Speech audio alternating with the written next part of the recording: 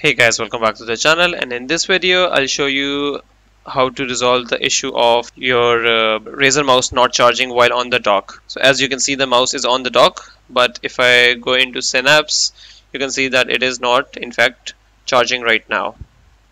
To fix this issue, simply take off the mouse from the dock, turn it over and clean the contacts with a Q-tip or a cotton bud, whatever you like to call it.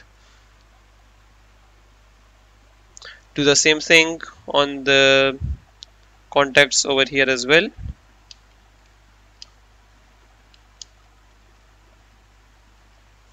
And now when you put the mouse back on,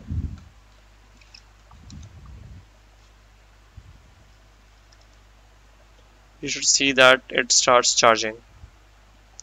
That is it for today's tech tip. If this was useful, please like and subscribe, and I'll catch you tomorrow. Okay, bye.